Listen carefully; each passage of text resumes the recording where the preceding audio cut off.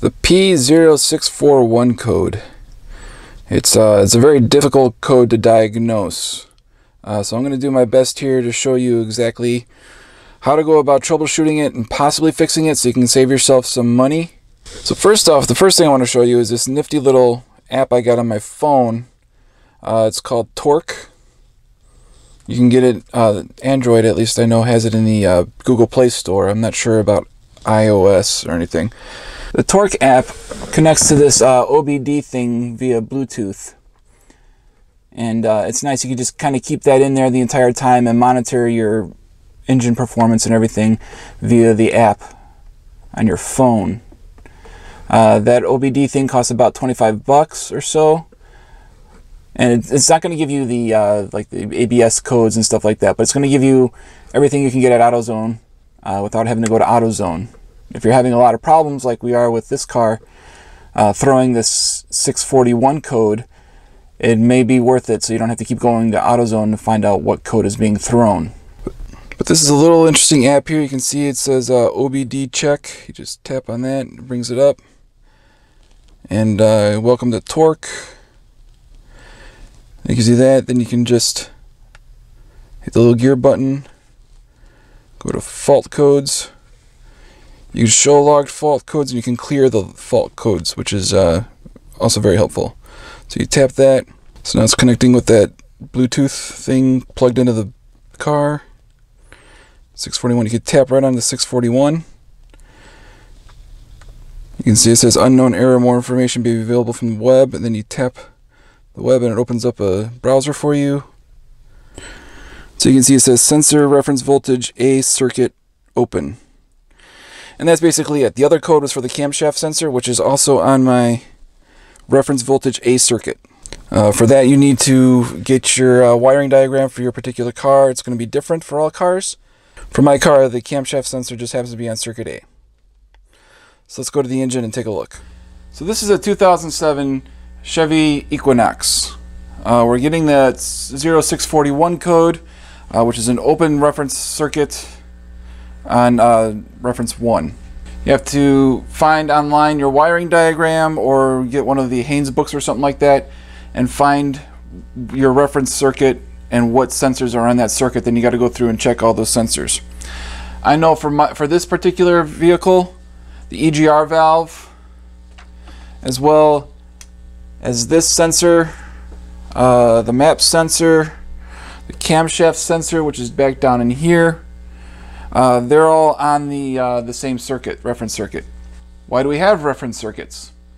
Well, if you're measuring something, you need something to reference off of. If you're measuring how tall you are, you're referencing from the ground. If you're measuring how far you've traveled, you're measuring from where you start. So as long as that stays constant, as long as the ground's not moving up and down, your start position isn't moving, you can always measure how far you've gone or how tall you've gotten based on that solid reference point. So the sensors need the 5-volt reference point to measure how their voltage is fluctuating. You may be asking, why don't we just use the 12 volts from the battery?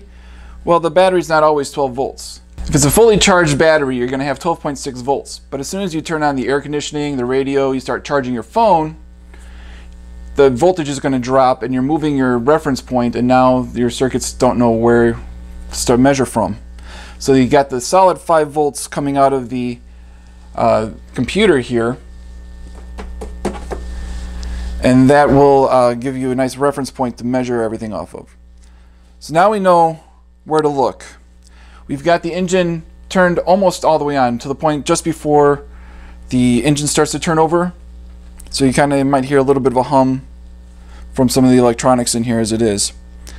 An open circuit would indicate that it's not connected. There's no continuity somewhere. Somewhere in there something's broken and you've got an open circuit.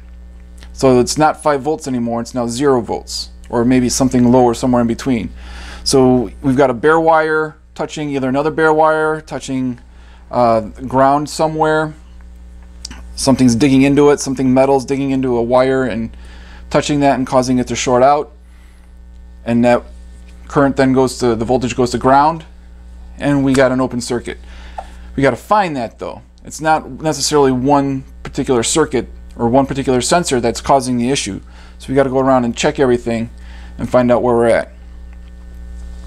So from that, we've got a voltmeter. You can usually get these for probably around 20 bucks online.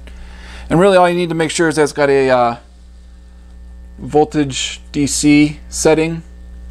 A continuity setting is nice as well, but I don't think we'll be using that. We'll be mainly looking at voltage DC.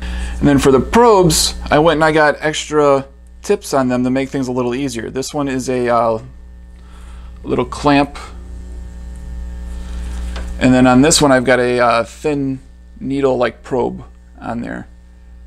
And you'll see why we need that. So now we got to figure out where we're going to be measuring the voltage on the multimeter. I'm going to set the multimeter right there. We're going to set the black probe on ground. In this engine we've got a lot of nice places to do it. You can use a bolt on the engine somewhere, but we've got a nice engine hoist mount here where they'd grab on with the engine hoist to pull the engine out. So on this engine they give us a place that's bolted right to the engine block. This is what's used to hook onto with an engine hoist to pull and set the engine. So in the assembly line, they would have something and it would just drop the engine in and then unhook it from here. And there's another one on the other side of the engine. So we're just going to bring our black probe in here and we're going to clip right onto that. That gives us a nice path to ground right there. Now that we have the black probe connected to ground, we can use the red probe to find our 5-volt references. We're going to be looking at sensors, at the incoming sensors, and one of the easiest ones that happens to be on our circuit is the EGR sensor right here. So we got to pop that off and then we'll look around in there. So now I have the multimeter set to volts DC.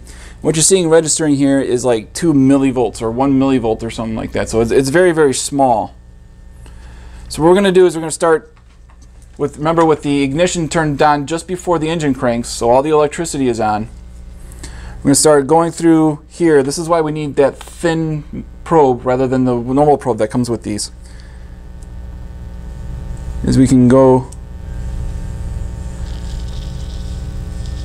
that one's 11 volts, so that's probably the battery voltage right there.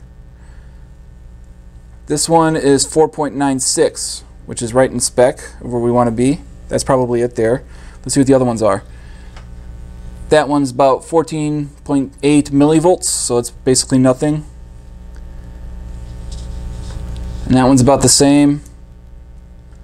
And this last one here, same, about 14 millivolts. So that second hole right there, we're going to go put it in the bottom there. And that'll be our 5-volt reference. So we're looking right at this one here. I'm going to put it in that bottom square with this thin probe. I can just kind of push it in and it stays right there.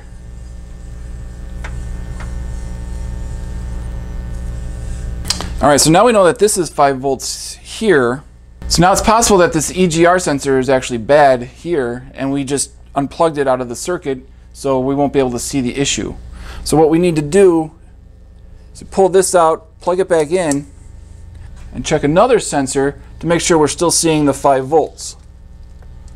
So I'm going to go back here and find the 5-volt circuit here. And now I'm registering 4.9 on this sensor here. It's the third contact over here, and I'm getting 4.94 volts. So that's our 5-volt reference right there. So we know that the EGR sensor is not bad. But this is a little more difficult to measure, so I'm going to plug this back in. And I'm going to go back to this one. I'm going to plug right back into there again.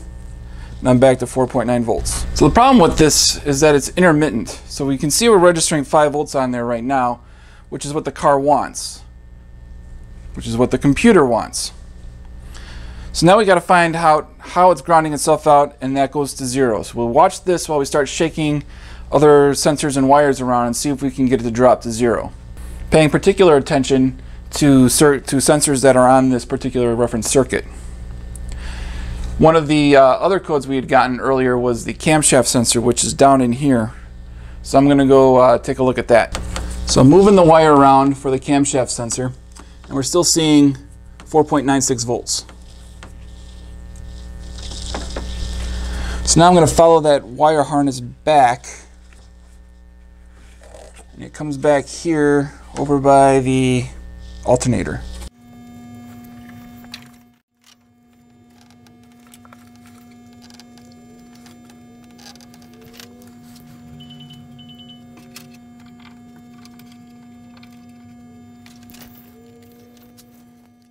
Alright, I think I've rooted out the problem. You can see here that we're at 5 volts here. I think there's maybe an O2 sensor or something back here. I'm going to see if I can trigger it again. It's not very reproducible. Just kind of got to get back there and fiddle around a bit. It's right under the distributor. There's a gray wire heading down to what I think is an O2 sensor. So I think it's on the exhaust. There we go.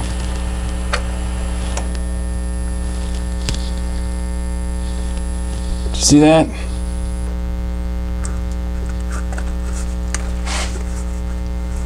There's a big wire bundle as well. It goes right there. So it could be something in there. You can see the wire harness there under my thumb with the wire connector underneath it, and that gray wire is what I was moving around a lot, and that goes down to what I think is an O2 sensor. It kind of sounds like it might be the fuel pump. Maybe the fuel pump sensor. If that's the case, that's not something I can take care of myself. I have to take it to a mechanic. So maybe at this point you may have some idea of what's going on with the 0641 fault code and some ideas of how to troubleshoot. I think I'm going to button this up and take it to my mechanic, have him look it over, use much more sophisticated tools to diagnose the issue than what I have, and see if he can figure out what's going on. Hopefully I can point him in the right direction and trim off some troubleshooting money. Thanks for watching. Hope this helped.